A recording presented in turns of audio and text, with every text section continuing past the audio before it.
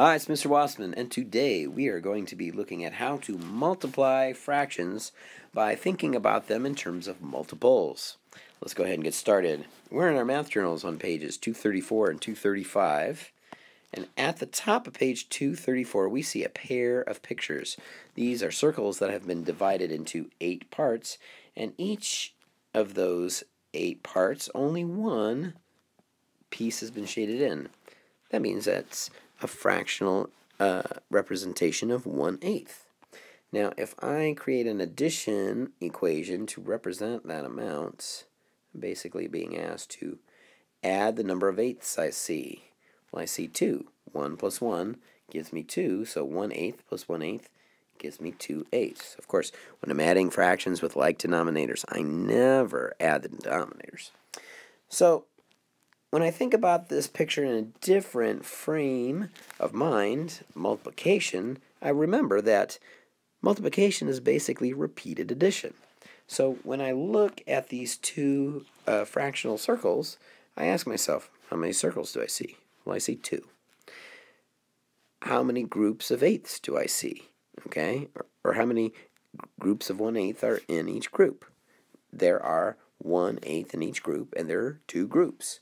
So when I represent that as a multiplication problem, it is basically 2 groups of 1/8 in each group, which is going to give me a total of 2/8. 2 times 1/8 gives me 2/8, as the picture shows us. Now, the third part of this question for number 1, what is the second multiple of 1/8? I'm basically being asked to skip count by ones, or think about the multiples of 1/8. Well, what comes after 1/8? Well, that would be 2/8, followed by 3/8, and then 4/8, and so on. So when I am thinking about multiples, I'm just basically skip counting by the starting number. Well, if my starting number is 1, I'm just counting up by ones. 1, 2, 3, 4, 5, 6, 7, 8, 9, 10, like that. So what is the second multiple in that row? Well, that would be 2/8.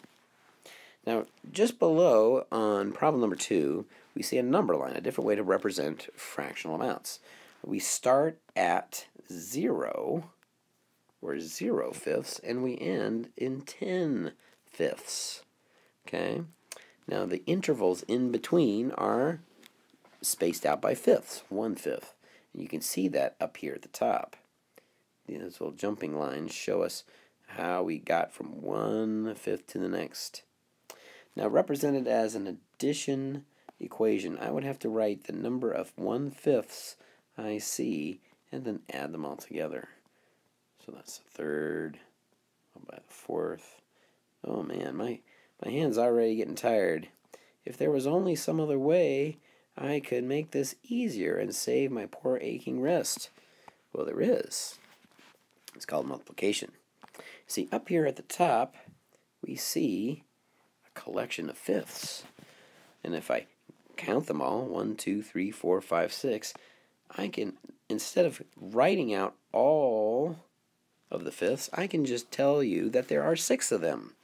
And when I multiply 6 times 1/5, I get the same answer as if I were to add them. 6 groups with 1/5 in each group would give me 6/5. And so when they ask the question, what is the 6th multiple? Well, you've already solved it. It's this number, 6/5. So when I am multiplying a fraction by a whole number, I'm basically asking to what point did I skip count? Okay? Now, let's take a look at page 235. Now here you're asked to come up with a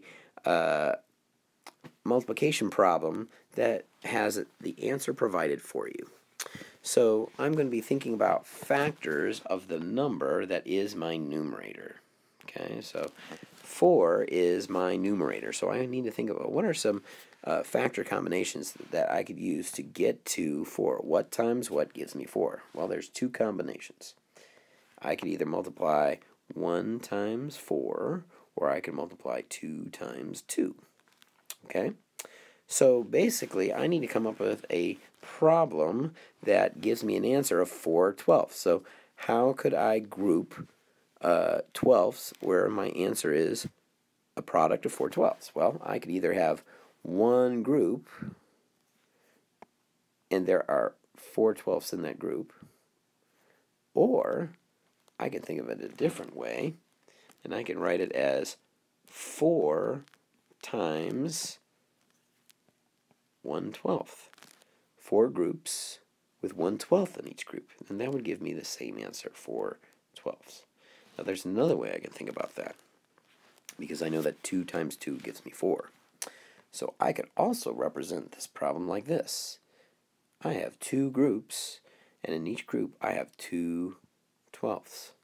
2 times 2 gives me 4, so that would give me 4 groups of 12ths, otherwise known as 4/12.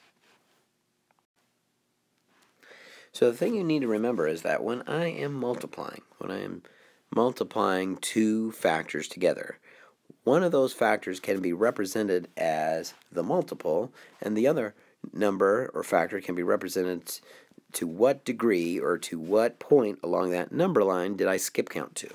Okay? So just like I did with my fifths, I'm just skip counting upwards, or I'm counting multiples till I get to that point. So down here at problem number 7 is asking us the question, what is the multiple of the unit fraction? Okay? So if I'm skip counting by eighths and 7/8 is a multiple, well, where's my starting point? Okay? So I would start with 1/8, because just like we did on page 234, I skip counted by eighths, 1/8, 2/8, 3/8, 4/8, and so on. Okay, if I continued that trend, I would eventually hit 7/8. Okay, so all I'm doing is I'm thinking about that bottom number, the denominator, and I'm thinking, what was my starting point if I was skip counting? So if 4/5 is the 4th multiple in a line of fractions, where was my starting point? Well, just like I did with 7/8, my starting point was 1/8. The unit fraction for 4/5, I almost forgot what my denominator one, is going to be 1/5. So that's basically it. I am just using my knowledge of multiplication to help me find the answers to these multiplication problems that involve some fractions. So if you can skip count by ones or twos in the case of problem 6a, then you can find the unit fractions and the multiples that correspond. Of course, if you have any questions, feel free to contact your teacher either through Canvas or have your parents send them an email. Otherwise, we will talk again soon. Thanks.